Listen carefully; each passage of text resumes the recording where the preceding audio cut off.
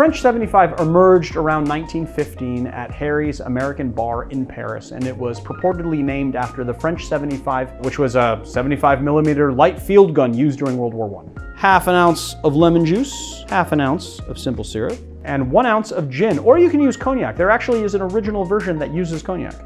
Ice in the tin. Shake. And then we're just gonna strain. Top it off with a little bit of the bubbly. For this cocktail, I like to use a channel knife and just get a nice long, thin peel and drop it into my glass. Voila, the French 75.